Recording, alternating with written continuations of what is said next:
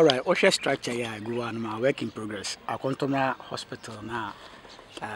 Before Agada Vim or Musidiama Akontombra District Office Hospital. No, I shall see and say ya netie.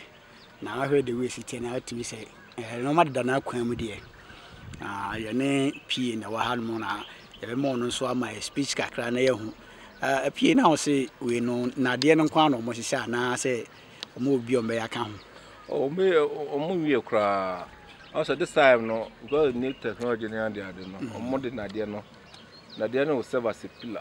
Until almost sitting area na for more the blocks no. As you say no more plaster.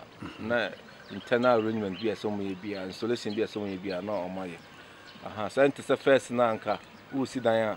This a blossom kwa na be seen na so many years. Is bought the whole hospital, complex hospital with such a new technology. It's the same na if you hope by next year no people are going next year. There's no more year, no more start 20 now. Started the year. When you are story burden. And the way you will beg to say story you will change and I say a local source. For now I can't tell. Say I had a story baby woman as a story baby. It was a foundation. The foundation more kind of this movie as no say na tia na say na tia. Okay. For now they need to mean kind of awesome. Okay.